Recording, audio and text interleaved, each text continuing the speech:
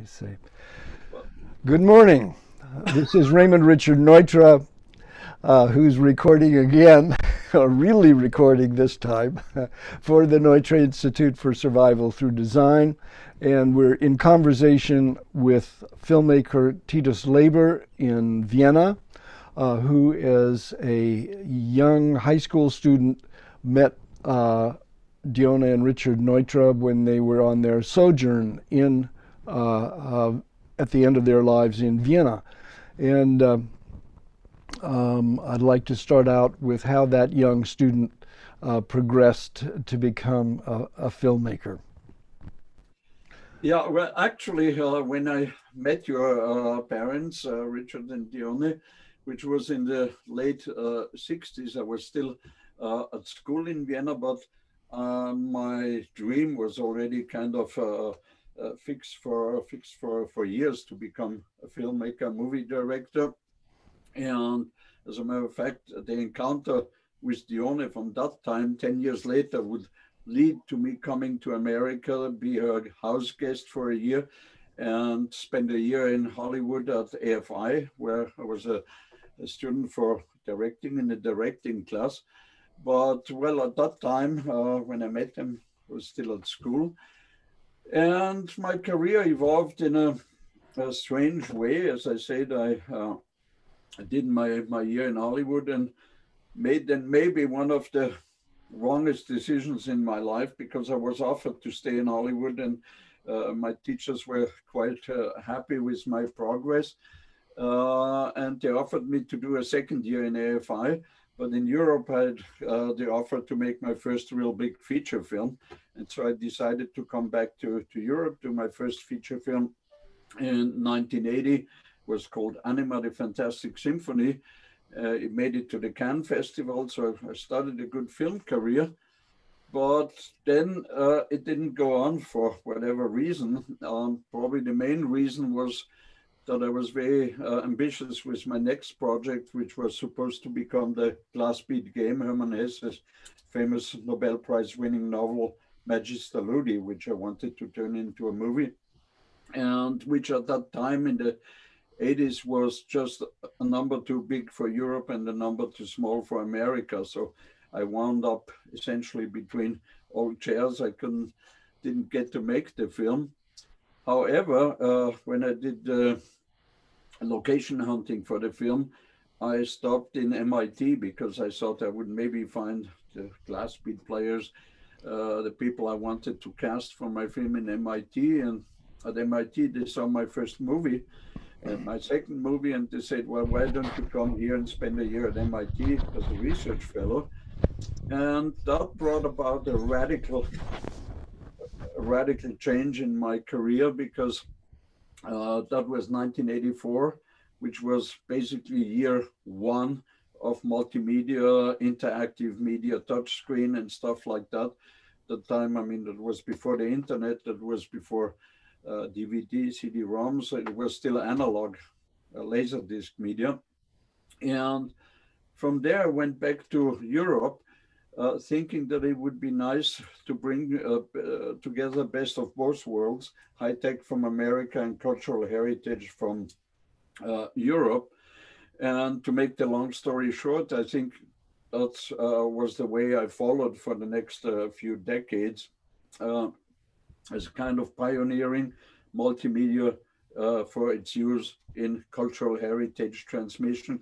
I was then invited to Paris. I worked for the Louvre. I worked with IBM on a project I proposed to them to make the history of Europe interactive.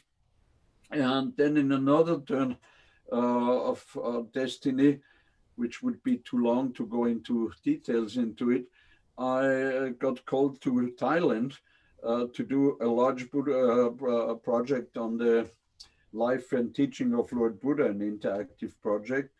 And that essentially left us for the last 20 years in Southeast Asia, doing very large scale multimedia and interactive projects on Buddhism, first in Thailand and in Indonesia. And well, since 5 years, I'm back in Vienna, and I'm now on my most ambitious project so far, that is to put Africa's cultural history to bring that to cyberspace. If it will work, I don't know. I'm in the middle of it. Well, so far as a brief introduction, but let me go back to the late 60s when I had the chance, the privilege of meeting your parents. I met them through Emmy Fuchs. She was a publisher here in Vienna, which was a good friend. She was a good friend of mine, of my mother. And I guess those were, if I reconstructed correctly, just the years when Richard and Dione tried to come back to Vienna to re-establish themselves in Vienna. I believe the house in Silver Lake had burned in '63, and I'm not exactly familiar with the motives which brought them back here. But as I understood from the correspondence I was just rereading and studying, there were ambitions and hopes, let's put it this way, that Vienna could become kind of a center, at least for this part of the world, to propagate Richard's ideas. And as a matter of fact, my father, Hermann Leber, became the director and secretary general of the Richard Neutra Institute here, with wonderful ambitions. I just read my father designed a 16-point program of what all the plans, what was supposed to happen here and to be made. Among others, an Olympics, an architectural Olympics, a media center, an international PR center for the thoughts of Richard to be propagated from here into the entire world. I believe this film you mentioned before was made in this period. I don't know who made it, who directed it, because those were 68, 69 were the 2 years where I did not really follow what happened in the professional life of my father, because it was my graduation year, and then I spent 69 at the army, so I was not much in touch with Richard and Dione, and even with my father, because again, I mean, it was graduation and military time. However, I have two wonderful very important recollections for two meetings I had with Richard and Dione, and which became in some way pivotal in my life. They are rather intimate details, but I want to share them with you. The first meeting, we had the chance to spend several years in a row, at least 2 times in a row, Easter together. And the first time, it was in the house of Emmy Fuchs, the publisher. She had a house outside of Vienna, country house, and we spent Easter there. And I remember, I believe Richard was at that time 74 or 75, or around that time. And I remember on one Easter Monday, I believe it was, I entered the house and a door was closed, and I pushed this door open, but I was not able to push it open completely. So apparently somebody was behind the door. And when I came in, I saw these two old people tenderly and passionately embracing each other. And I said, my God, this is so wonderful. These people of 75, I mean, Dione was a little bit younger. And that made a very, very deep impression on me, because that was really such a fundamental and profound expression of love, and that stayed with me. That was the first memory I had of the two of them. And then I believe it was in '69, Dione and Richard came to us. We had a holiday place in the mountains in Austria, in Zell am See. That's the place where I was born. That's an hour from Salzburg. And on one of these few days when they spent with me, it was a very clear and still frosty winter night, beginning of April. And Richard, whom admired without really being able to appreciate at that time really the scope and the immensity of what he contributed to the world. But I mean, from the few things I heard from him, he was a man whom I tremendously admired, and I hate to say it, from whom I always had the feeling that I would have loved he was my father instead of my own father, because I saw in him such a Renaissance man. And I had at that time big troubles with my father, big frictions, and I always said I wish my father was an enlightened person like Richard. And one evening, this particular evening, we had a chance to walk together through this cold, starry night. And he said a phrase which was another marking point in my life, because I said I think I expressed to him somehow my admiration for him. And he said, you know, Titus, in a man's life, there are moments when one feels so strong that one can think about even building 1,000 years empire ahead and pharaonic empires. And there are other moments where one feels so weak that one doesn't even know if one can reach the next chair, which is a meter away from you. And I found that so humble, and I was so impressed. And this very phrase gave me always strength in my life, always when, obviously not in the moments when I was very strong, but in the moments when I felt weak. I always thought of Richard that night, and I said, man, even a guy like Richard, who was such a hero of mine, and he must have had these weak moments, and he didn't know how to reach the next chair. And that, it really always gave me a lot of comfort and strength. Now, that is as much as I recall from the Vienna time.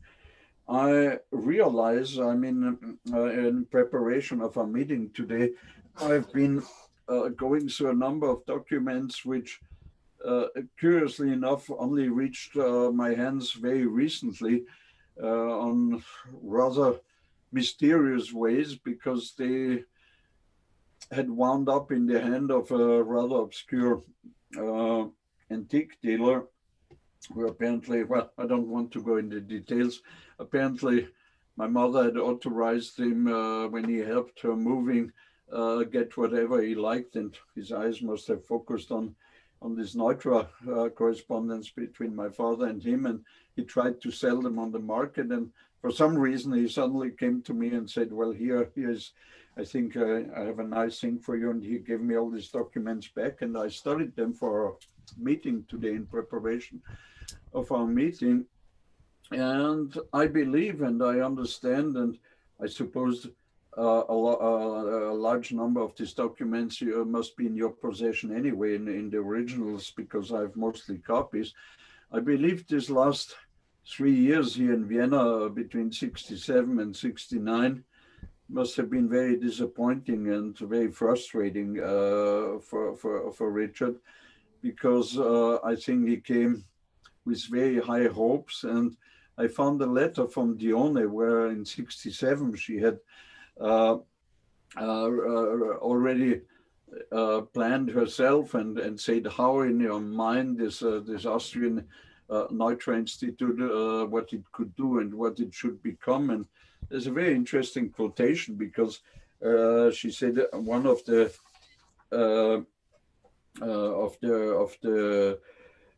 goals of this institute here should be to teach young people to wait, where have we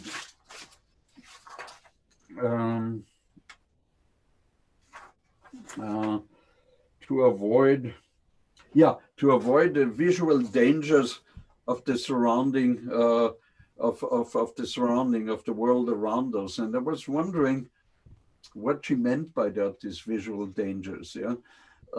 Later in that letter, I think some people must have attacked for some whatever reason Richard, probably very conventional people who couldn't follow what he was doing. But this term of visual danger around us is something which may have contributed to this profound harmony between Dione and me, because this is curiously something which I came up with a few years ago in the European Cultural Parliament, that I said we must create a place where we not only deal with pollution in the outer world, but with pollution in the mind, with the mind pollution, which is the same thing, visual dangers. I mean, I applied it obviously in a different manner, because I believe that a lot of these problems America has at the moment with the mass shootings and so comes from the mental pollution from video games and too much violence in the media and so. But we use the same term, yeah, visual danger, yeah. And well, anyway, I believe that unfortunately, these Viennese years and whatever had happened with this movie, I didn't get too much to understand what the problem with this movie was, but I believe some distribution problems or translation, probably distribution problems. And I must say, by my own rather bitter experience, I'm unfortunately not surprised what happened to Richard here in Vienna and Richard and Dione, because Vienna is a very mean town. It's a beautiful town, but the people and the mentality is probably one of the worst in the world there, because it's a town which creates a lot of expectations. And in Asia, we would say a very sweet mouth. They promise you everything, and they deceive you and they stab you in the back. And it's a miserable place for anybody creative. Unfortunately, I hate to say it. I mean, it's my own town, but we have a saying in Vienna, which goes, if you want to be successful in Vienna, the best thing you can do is die, because 30 years after your death, you will be recognized. Yeah. And it happened to all our great musicians. I mean, we're talking about Mozart, we talk about Mahler, we talk about Schubert. I mean, all these people died essentially pretty miserably and were recognized only decades after they passed away. And I think, unfortunately, Richard must have gotten a full load of this mean mentality, where he was promised God knows what. And I can see what ambitious plans my father had formed for him, and how much elan and how much thing. But beyond giving him an honorary ring, which they did with me also recently, they made me a professor. But besides that, they let you die. They don't do anything. And I think it was essentially a very, very wise decision of Richard and Dione to go back to California, because there they were treated wonderfully, and they had this wonderful house. And that brings me essentially to the second part of my relation, which was obviously then only with Dione, because Richard, by the time I came to the first time to America, unfortunately was not among us anymore. And I believe this must have been in the beginning of the no, it was not, sorry, it was not the first time, it was the next time I came back to America. That was in the beginning of the 80s. Sorry. No. Sorry, I mixed it up. I came the first time to the United States in the beginning, in the mid 70s. Sorry, I got that mixed up. Yeah, in the early 70s, I came with Emmy Fuchs, with the publisher, to America, and we spent only a few days in LA. And at that time, I had rented a car, and I drove by pure accident into the grounds of AFI, American Film Institute, which was at that time still in Greystone Mansion off Sunset Boulevard. And I saw this place, and I saw it's a film school, and I saw it's run by Charlton Heston. I said, my God, this would be a dream to be here.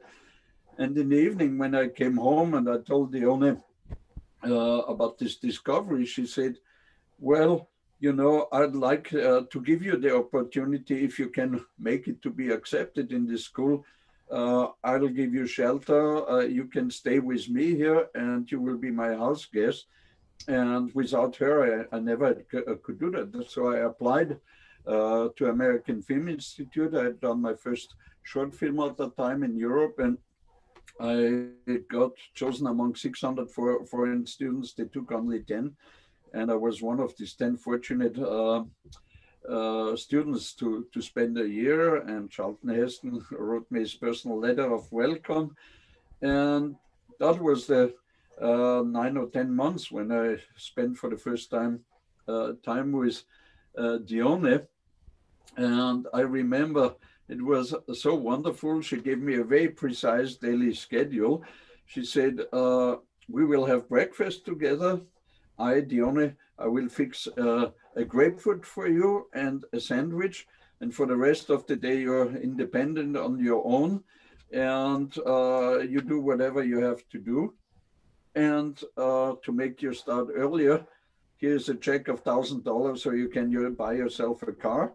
And I bought a Cougar, a hot rod at that time, and there I was on myself and started my school at AFI, which was very demanding. I didn't see that much of her because this AFI, they kept you really full time, 20 hours a day or 16 hours a day. And in the evening, you had always screening. So I saw her mostly on weekends. And I remember these wonderful times we spent up there in the penthouse of the Silver Lake house, which was my favorite room ever in my life, with its 4 glass walls. And as I told you before, I mean, I'm a Pisces. I love the water. And when you kind of set with your back low, I mean, you and that was, I believe, Richard's idea. You could see the surface of the water from the Silver Lake house go straight into perspective of the Silver Lake Reservoir Lake. And I could spend hours and hours up there just enjoying myself in this light flooded house, which was, again, a very important experience for me, because in Vienna, we lived in a wonderful place, but unfortunately a very, very dark place. I mean, we lived, my father, when he came in the 50s to Vienna, got a job as a publisher in the Palais Esterhazy, which is one of the old palaces right in the center of Vienna. I mean, it is in the heart of the city. And our apartment was actually constituted by the rooms where Haydn, the composer Haydn, had his rooms. He was the court composer for the Esterhazys. And the publishing house was in the first court. We were in the second court. And well, as employees, I guess, in the 18th, 17th, 18th century, they lived in rooms which had little windows out, and it was bloody dark in there. And I called it always the cave. And I got, fully depressive in there. And when I was then given the chance to live in the Silver Lake house and in this light flooded rooms, as I say, the penthouse became for me, the epitome of how one could live happily. And when I was lucky, Dione would come up there and play the cello, and I would listen to her playing the cello and sing her Swiss songs. And then I would tell her from school, and it was a very happy year, I must say. Very, very happy year. And then, as I say, maybe I did a big error going back to Europe, trying to make my film career here, which didn't become a film career. And I guess in the years around 83, I came back. I must have come back. I'm trying to put the timeline together, to Los Angeles. And that was the next key thing Dione gave me on my way of life, because at that time already at the AFI, I had met Janine, my future wife, but at that time there was she was still married to somebody else, and I mean for the first 4 years or 5 years it seemed even impossible to ever get together. But I wrote a film for her, and that was another project after the Glass Bead game project, which played in Death Valley, and which I'd essentially written to give her a role. And I met her again in these years. And well, we started to realize that we were made for each other. And Janina had an apartment, and so I started to live partly in our apartment still. With the other foot, I lived in Silver Lake, and I remember going to Dione for advice. I said, look, Janina is a few years older than me, and I came to Dione for her advice, and I said, what is the secret of your love? I mean, I saw you, you had such a fantastic, loving relationship with Richard, and now it seems to become serious in my life. And if I have to give to Janina, my wife, my future wife, an advice of how you made it to be so happy with Richard, what would it be? And she coined this one phrase, which again then stayed for me for the rest of with us for the rest of our life, which was love is to help the person with whom you live accomplish, fulfill his full potential. And that's what our relation became.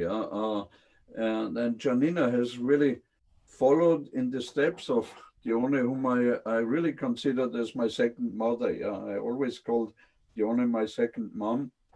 My wife followed in the advice, in the footsteps of this advice, and she always helped me in my life to fulfill my potential and did her possible. And we had a very happy life, and I'm glad to say that now that we are in our 70s, that we have, I think, as happy a relation as Dione and Richard had. And I think I owe really a lot to Dione and Richard that my private life could become so happy and enlightened. So much for my personal meetings and relation with them. At some point, you made a film with Dione and Dione about the house, which we have on our website, where Dione is wandering through the house, and you can hear Dione playing the cello, a Bach suite, in the back. Do you remember it? Very vaguely, I must say. Was it black? I suppose it was black and white? No, it was in color. Oh, then it must have been with my own camera, because at the AFI we had only black and white equipment, and it must have been a Super 8 film, I suppose, then. And yeah, I remember that I shot material. That part I remember, because I remember also the reflections and so. But I'm not sure. Did I complete it? I don't think there was a film. Yeah, you did. There was a title.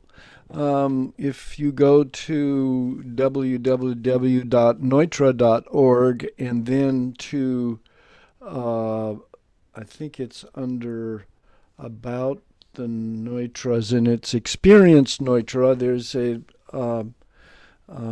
that film is there. Yeah. Really? Yeah. Then.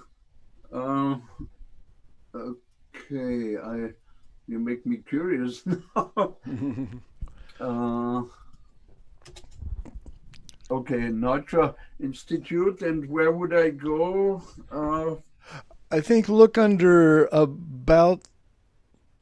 I go directly on Neutra Institute for Survival, yeah? I think it is under. Or the museum. No, not the museum. You go to The Legacy? No. It says Experience Neutra. It's on a sub page. I think It's under About the Neutras. Neutra Institute, board members. Hmm. Well, I don't. Oh yeah, about Neutra. Yeah. Okay, the Is there Neutra something about experience? experience Neutra. Yeah. Okay. Oh yeah, yeah, yeah. Hmm. This little, yeah, 7 minutes. Uh huh. Yeah, amazing. Oh, this is wonderful.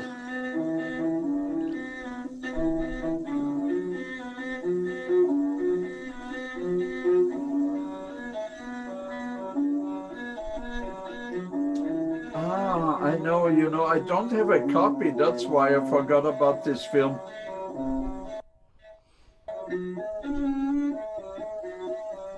Okay, yeah, I won't look at the whole thing now, but that's a nice surprise for my own filmography.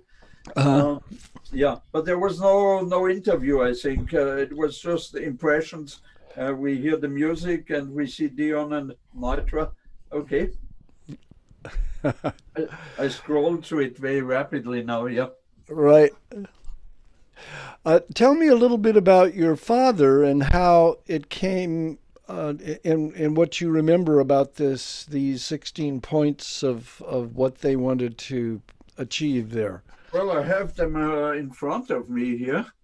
And if I summarize it, I think there's a number of points which were essentially related to creating archives and PR facilities there. And I think the archival points are broken down into several points: a slide archive and an archive about all the articles which appeared in whatever materials, yeah. And there was a press office which was in charge, supposed to be in charge to send out articles all over the place. Image archive, which was supposed to collect every document which would not only be of Richard things, but of buildings which would go essentially in the direction of and document things which would go in the direction of his ideas. There was a sound archive for records and for tapes.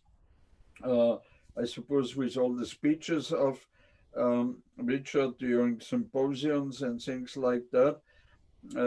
Then the institute was supposed to make moving exhibitions with models, which should go to school and universities and organizations. There was a strong accent on interdisciplinary exchange about the evolution of human biological advance. Then there was supposed to be a quarterly report, which was to be sent to 900 addresses, expected to grow, and to bring out the whole thing over radio. TV played an important role. Underlined, yeah, and then comes the big thing of this Congress, which apparently I don't know.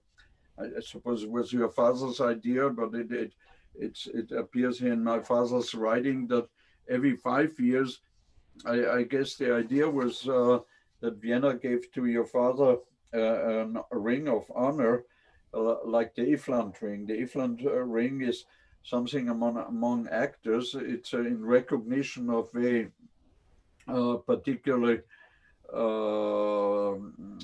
it's kind of lifetime award you get, and it's not supposed to remain in the possession of the family of the actor who gets it, but it's passed on to somebody who has enough merits to be the carrier of the ring. And I think the idea of this competition was to create every 5 years some kind of an international conference competition in which a jury of the best architects in the world would convene, choose a project, and then pass on this ring which Richard got from the city of Vienna to the next winner of the competition. And the idea was to pass it on and on and on. Yeah.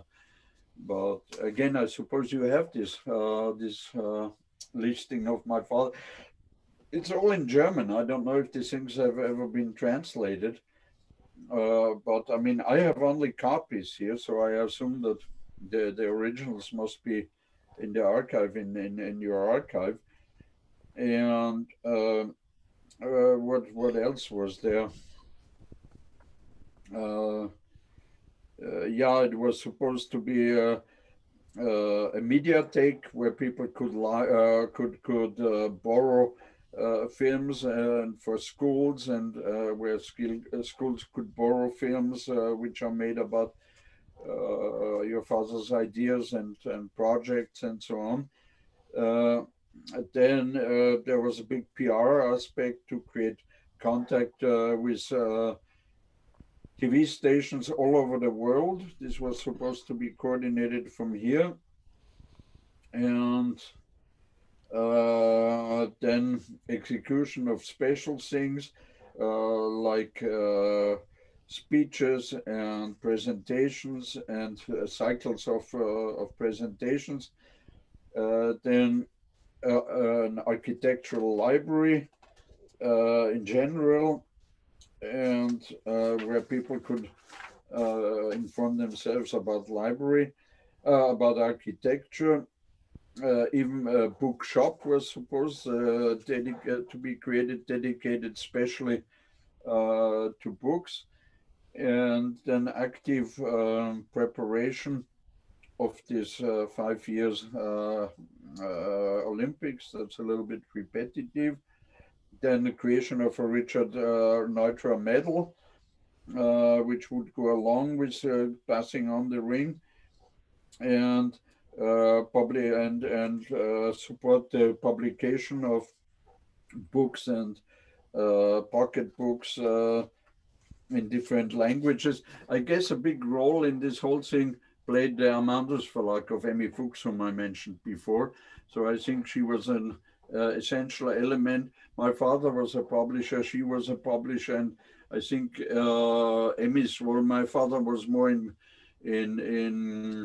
novels and things like that, but Emmy's publishing house was very specialized. I mean, she also published the works of Marilyn Williams, who has this Williams School in Texas, and so she was very much into this ecological and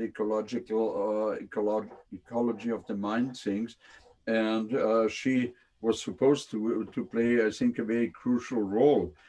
And if I understand it right, one of the goals in this whole thing was to provide your parents with an appropriate place here in Vienna. And that's what apparently never happened. Yeah. And as far as I can see, it was intervened, and even the prime minister received Richard, and there were large committees to support this whole thing. This was probably organized all by my father. And for some reason, it never happened. And as I say, I'm not surprised that, I mean, I am surprised because somebody of the caliber of Richard, you cannot understand why it didn't happen. But knowing the mentality, knowing the bureaucracy here, it's just so typical, I hate to say it. Yeah? And that's probably what happened. I mean, as I say, I mean, at that time I was too young to be involved, and all that is for me. I'm discovering this as I'm reading it now and as I'm getting into it. But these were the plans of my father. So it's altogether 16 points, yeah, in this program, which he had formulated. And I can see there was a very intense correspondence between your father, my father, I found a very moving letter, a personal letter from Dione, a handwritten letter to my parents, which was written just a few days after the death of your father, where she thanked them for everything they did. And I guess, knowing my father, he tried as hard as he could to get this thing moving here. But I know, I mean, even my father had a very difficult time in his last years here in Vienna. So it's the nature of the beast. Yeah. Yeah, it's interesting. I think the having been the site of the Habsburg Empire, that the Viennese have this sense and because the empire was multicultural, that there is this sense of grandeur and doing things in a big way, and it's fun to imagine them.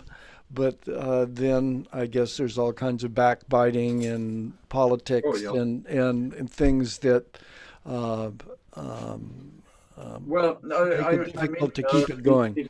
if you look at it psychoanalytically, it probably goes even deeper because, I mean, we had this huge empire, which then we were one of the largest empires in the world, and then we became one of the smallest countries of the world. And I think the Austrian mind never made it really across this loss. And there is a bloody arrogance here, which you have to feel people the feeling that people here and the bureaucracy, they consider themselves as the navel of the world. And there's a saying here: anybody could come here and try pretend that he is something important, but I mean, who is he? Yeah, and, I mean, it's and the other thing, I mean, one should probably not neglect, and I'm again talking of my own experience now. I mean, I find it incredibly difficult after having been away 20 years from here to set foot again, yeah, because people forget about you, they ignore you. And I keep asking people, I say, well, come on, I mean, I have all these records around the world and awards and everything. And the first thing is they ask me, do you have a party book? Do you belong to one of the two big parties here? And when you don't have a political affiliation in this country, you're dead. I mean, and they grow over a lifetime and they support each other, and it's very, very strong here. And I guess Richard was probably as naive as I am about, he probably couldn't care less about any kind of political affiliation. And once you're not in these things, with whomever you deal, you will have on the other side a party which will try to torpedo what you're doing because it's done by the other party. So if he went here to see the prime minister, there was probably already somebody from the other side torpedoing what they were doing, not for because it was Richard, just because it was made by the other party, you see. So that would be one of the explanations. Because that's very innate here, and especially in these years around the late early 70s, and in the 70s and 80s, there was a strong divide between red and black, between socialists, liberals, and conservatives, and they did everything they could to torpedo each other. And when you get between this, it's like grinding stones, and it doesn't matter who you are or what you have done, but you get between these grinding stones, and that's it. Yeah. Yeah. I mean, Interesting. yeah. Interesting.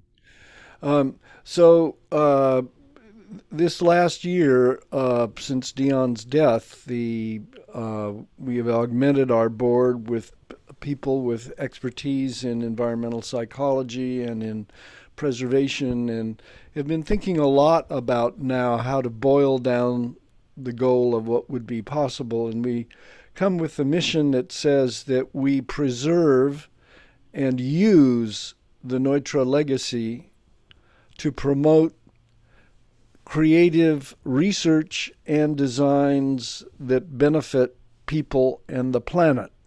Mm. And so we're trying to find ways to use this legacy in a way that is helpful to people who are on a similar kind of agenda, which my father would have been on. And to the extent that these musings and ideas and practices are stimulating an ongoing discussion as opposed to simply imitating them, that would constitute success. So we have two projects now of people who have an agenda that is in harmony with ours. One of them is related to your multimedia thing. Is a interesting young man who is thinking of making a virtual capture of the VDL studio residence, and then our avatars could meet in that place and talk to each other and move around this space instead of having little boxes on the screen. And the other project is the research arm of a big architectural firm who's interested in going back to the UCLA laboratory school. It was a primary school with gardens and everything that still is operating at UCLA, to see how it's functioning now 60 years later, and how it could be modified to adapt to the increasingly hot climate of Los Angeles, which is moving in the direction of being as hot as Riyadh, Saudi Arabia. So, wow. I didn't know it was that bad, yeah. So anyway, that's what we're trying experiments to see what might work. Well, I was when I went through these papers in preparation of today, I was wondering, and I wanted actually to ask you the question, because that has funnily just popped up last week in a completely different context. This idea I followed, but only on a sidetrack in my life, of an ecology of the mind. Yeah, as I mentioned before, I mean, we are very concerned always about the pollution, physical pollution around us, and I was very and I gave a number of speeches about the how it seems to me as important to look at the dangers of the pollution of the mind, and that's why I got so struck by Dione's word of the visual dangers around us. And so I was wondering how much research in such a direction would have been, along what you just mentioned now, the ideas of Richard into now the 21st century, because obviously, I mean, I'm not into architecture, but I always felt very, as I said before, impressed and influenced by him, by his ecological thinking. And I had always felt endowed to him and grateful to him that he opened my eyes to this dangers of inhumane environments. And as I say, I've developed that in my own direction, being concerned about the pollution of the mind. And I tried to promote these ideas a few years ago at the European Parliament. I'm a member of the European Cultural Parliament, I should say. And I came up with an idea to set up a tax for violence for people who propagate through media violence for the violence sake. Yeah? And I find this is one of the probably the main reasons why we have so much problems with mass shootings. And they almost kicked me out of the European Parliament of Culture. Yeah? They say, you're crazy, you want to censor people and you want to introduce censorship. And I said, well, why don't we come up with a Richter index, you know, the same thing we have for earthquakes. And I proposed to design a method in which we could tax a film on how much violence for the violence sake is in the film. Because, I mean, you need sometimes dramaturgically, like in the antique tragedies, I mean, violence is part of our life. But many people use violence just for the violence sake to make a cheap buck, yeah? And this is even more true for video games and stuff like that. And so I was wondering how much something like that would fit in the goals which you mentioned, which you just mentioned, of the research, or is that too far away from what you're doing? I think it's a little bit, I can see the relation, but I think it's a little bit off target. Um, but it's certainly clear that the wisdom traditions of all cultures have been aware of what you put your mind to is very powerful, and I think you're absolutely right that um, there are all kinds of inherent um, capabilities in human beings that can be evoked, and we certainly have seen in the media and the news that the more outraged on either side the people are, the more people uh, look at it, and of course, where you depend on advertising and you depend on this kind of thing, it is a downward spiral. Mm. Well, Titus, thank you so much for these memories. You have a unique perspective, and you've told me some things that I didn't know, and I look forward to our further conversations. Is there a way I can retrieve the recording also, or Yes, I will.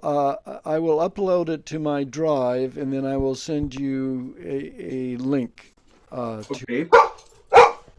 Okay, and the other thing I have not forgotten about it, it was just very different with this lockdown. I'll mail you all this convolute of papers. Give me still a little bit time with this lockdown because, as I say, it's very difficult to move, but I have not forgotten it. And I mean, this should be all centralized, obviously, in the institute's hands, and I'll mail you this. It's a whole package of things, yeah. Okay, great. And I'm sure Thank you so much. it will be a treasure trove, yeah. Um, what about the German texts? I mean, is there anybody? I mean, you scan them and use Google Translator, or what do you do with the German documents?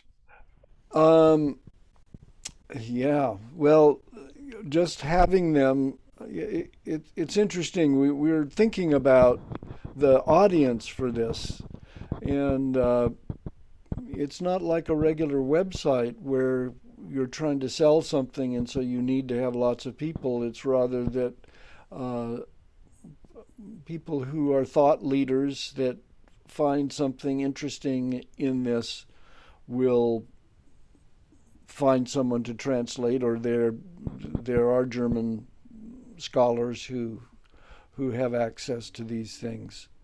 So um, I'm doing a lot now. I mean, I'm scanning in documents and have them just pass through Google Translate, and I mean, maybe that might be a way to consider for you to do that.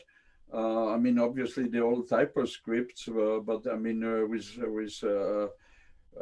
letter type recognition today, you can scan these things. Maybe at UCLA they could do that, and that would be an interesting way to make this also more accessible. And I mean, I would be happy if the ideas which my father promoted at that time, if somehow they would find their continuation. I mean, this multimedia archive, this everything he had in his mind sounds wonderful. What they had planned at the time, yeah.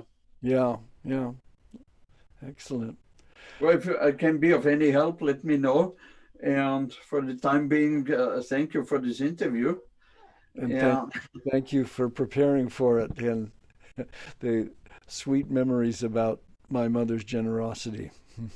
Yeah, yeah, she was really she gave me a chance of a life, really.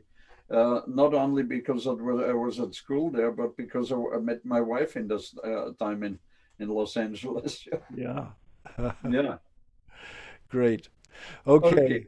Take All the care. best to everybody, to your wife. Thank you. A big hug for you, and thank you. Okay. Uh, And talk to you. greetings to Janina that I haven't seen since 1980s. I will tell her thank you. She sends also her warmest regards. Yeah. Okay. Okay. Take Bye-bye. care. Bye. Thank you.